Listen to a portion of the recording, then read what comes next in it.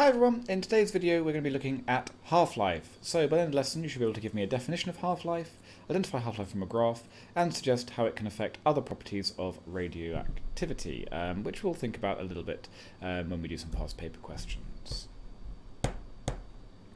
Okay, so let's think about, here's a nucleus, and we know that it's an alpha emitter, so it's going to decay into its daughter nucleus, plus a 4,2 alpha. And so we might write that as AZX, and that's going to turn into A minus 4 Z minus 2 Y daughter nucleus. Obviously you replace the X and the Y with the actual element symbols. So is there any way of knowing when it's going to decay? And that turns out to be a relatively complicated question. A key thing that you need to know for CIE is that all radioactive decay is random and spontaneous. So what does that mean? Random means we cannot predict when the decay is going to occur. It'll happen at any time. And spontaneous means we cannot control it. You can't force a nucleus to decay more quickly. Now that's quite different to chemistry, because in chemistry you can make a chemical reaction happen more quickly by putting in more heat. But it turns out it doesn't work that way with radioactive decay. You can make things hotter if you like, but that's not actually going to affect the rate of decay at all. So you might think that this is going to be an impossible task to ever do anything about predicting what's going to happen. But while we can't predict when an individual nucleus is going to decay, we can say how likely it is to decay at any moment. Now those two things can seem to be in conflict at first. We're saying we can't predict when it will happen, but we can say how likely it is to happen. That can sound like a contradiction, but it's actually not, and it's quite simple if you think about dice. So let's talk about this first. So I want you to imagine, and I'd like to do this in the class with you, so hopefully we'll get the chance to actually do this in the lesson. I want you to imagine that I give you a big bag of dice. So I'm going to start off with 600 dice. And so before I've thrown any of them, I have 600. Now, as hopefully you know from maths, if you roll a single dice, you have absolutely no way of knowing what number will come up. But you do know how likely you are to get a number. So what I want you to imagine is we're going to start with our 600 dice, and after we've rolled them all, so we're going to roll all of them, and then we're going to remove any dice that came up with a 6. So we're going to take out all the 6s. Is it possible to work out what will happen during this experiment? Well, actually it is. On our first throw, so obviously the first one, these ones will be blank. On throw number 1, we're going to throw 600 dice. So how many would we expect to throw a 6? Well, if I throw a 6-sided dice, you've got a 1 in 6 chance of each number coming up. So I would expect 1/6 of my dice to decay. So in this case, I would expect 100 dice to show a 6, and 500 dice to not show a 6. Now if I then remove my 100 dice, I've now only got 500 left. On the next throw, I'd expect 1/6 of all my dice again to decay. So what I need to do is work out what 1/6 of 500 is. So let's just do 500 divided by 6. That's 83 and a bit. So I'm just going to say I would expect about 83 dice to show that. So that would mean that I'd have 500 minus 86. I'd have 414 dice that didn't throw a 6. So if I remove all of my ones that did throw a 6, I would expect to have 414 dice on the next throw. Do a third throw. So this time I have 414 dice. So I would expect 1/6 of them to decay. Now 1/6 of 114 is about 69 dice. So that would leave me with 345 dice not decayed. Now what you can see is that as time goes on, this number decreases. I have less dice decaying each second. Now, for an individual dice, I can't predict whether it will stay, whether it be a 1, 2, 3, 4, 5 or 6, but I can say that roughly every throw, a sixth of them decays. And it's the same with radiation. So if I have a radioactive sample, so I put it here, it's going to be giving off alpha, beta or gamma, or a combination of all three. And I can detect that with a radiation detector. So it's usually called a Geiger counter. And that gives me an activity. So the activity of a sample is the number of ionizing radiation particles it emits every second and is measured in becquerels. So 1 becquerel means 1 decay every second. So if you think about it this way, if I'm thinking about my dice, if I'm saying that the 6s is the same as it decaying, then what I can say is that after the first throw, I have an activity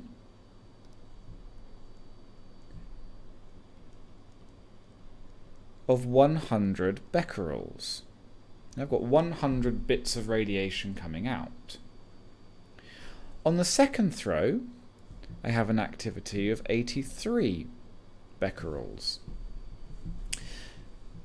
And what you should hopefully see is that over time, as my activity goes on and on, I lose activity. As I have fewer and fewer radioactive particles left, I'm going to have fewer and fewer doing their decay.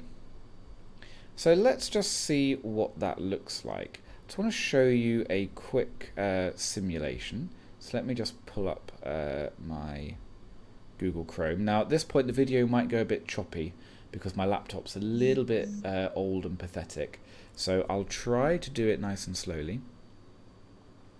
But my apologies if you find this bit tricky to follow.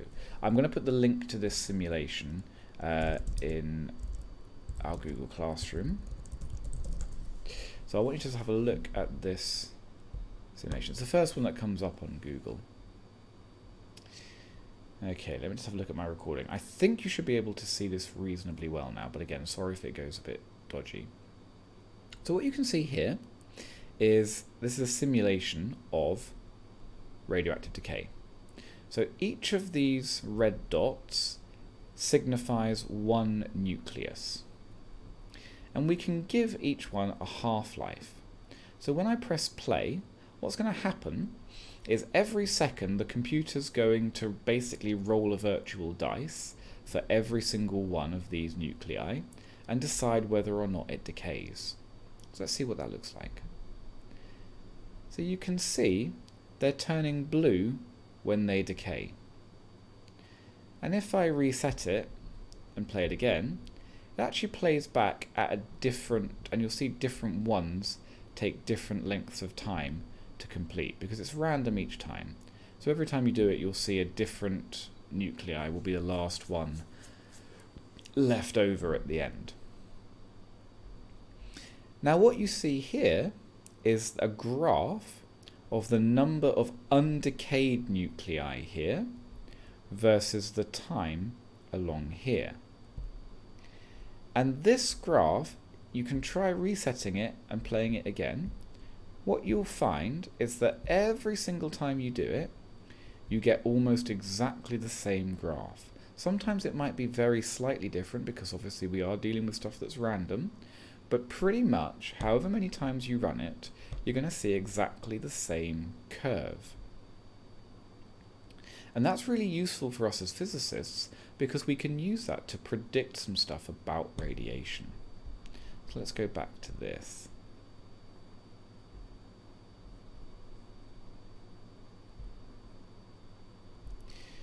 So half-life is the amount of time taken for half of the unstable atoms in a sample to decay. So if I have some kind of radioactive substance here, what I can say is that in one half-life, the percentage of radioactive atoms will drop by half.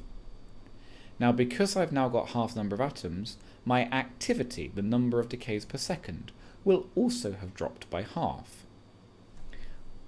After a second half-life, I have half the activity again.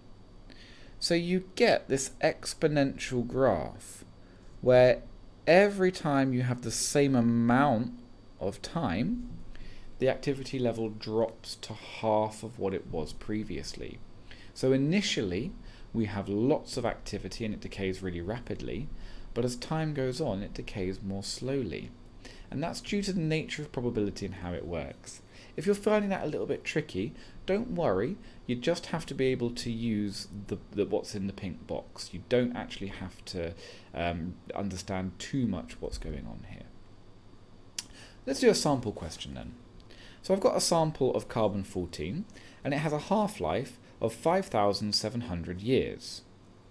I've got a sample that is 5,700 years old and its activity is 200 becquerels.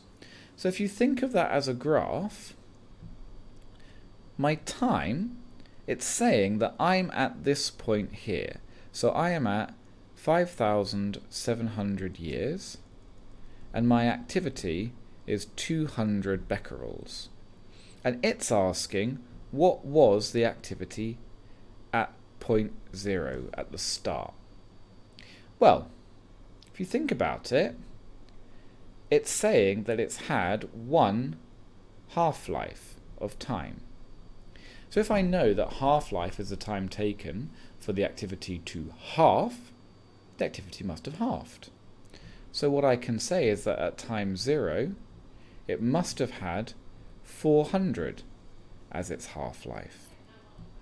So it would be 400 becquerels.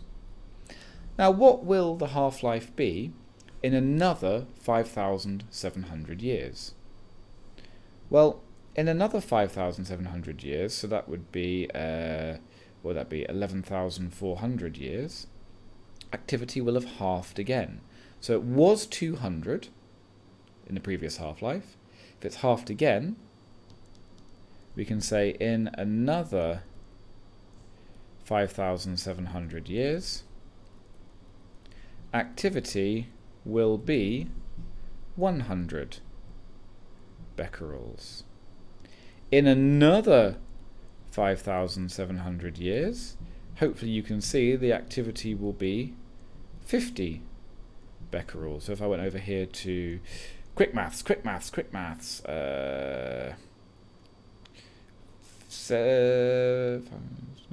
I really suck at maths. 17.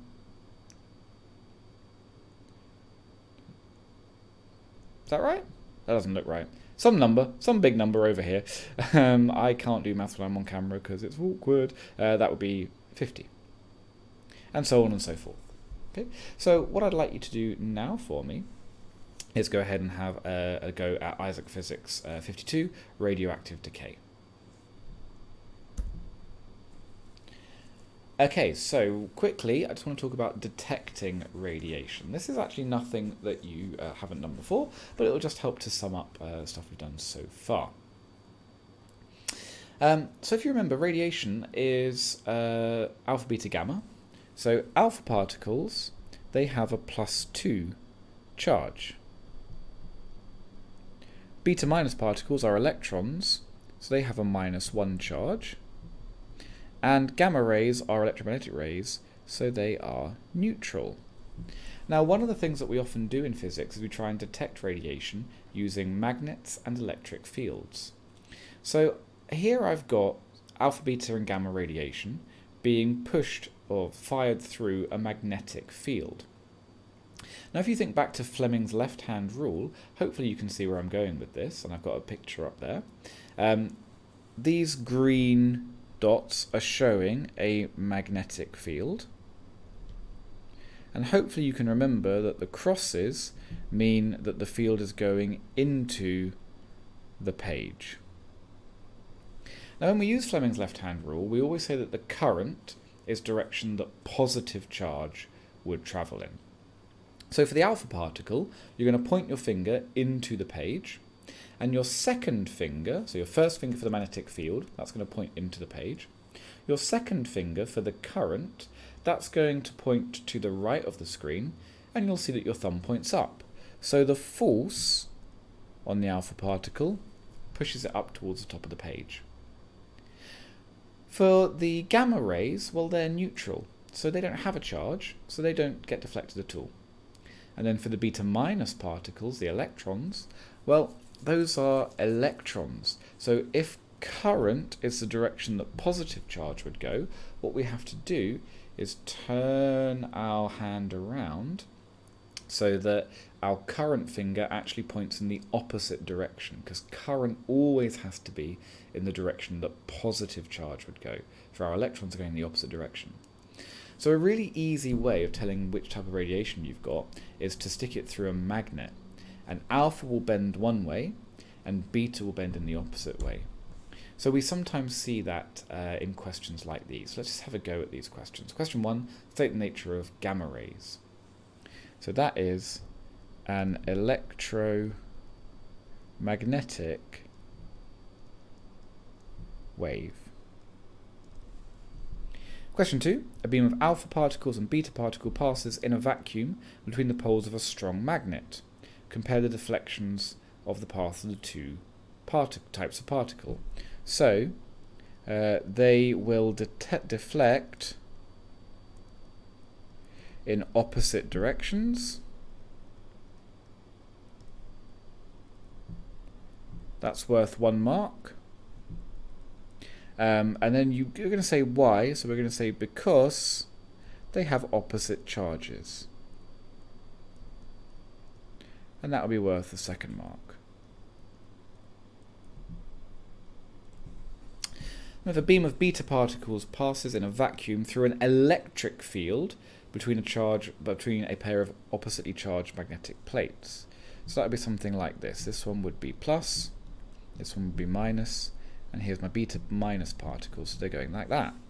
Well, beta particles, they're negatively charged, so they're going to be attracted to the positively charged plates. So describing the path is going to curve, for 1 mark, towards the positive plate, for a 2nd mark. Why is it going to curve? Well, if we think about the acceleration of it, we can say force is equal to mass times acceleration. There's going to be a constant force on it, so it's going to accelerate towards the other plate. So that means the path is going to curve as it gets faster and faster, heading towards it. And then we have part D. The nuclear decay equation shows the decay of an isotope of polonium. State the nature of X. Well, I've got a 4 and a 2 here, so hopefully you can say that X is an alpha particle, or you can say a helium nucleus. And then we need to calculate the values of A and Z.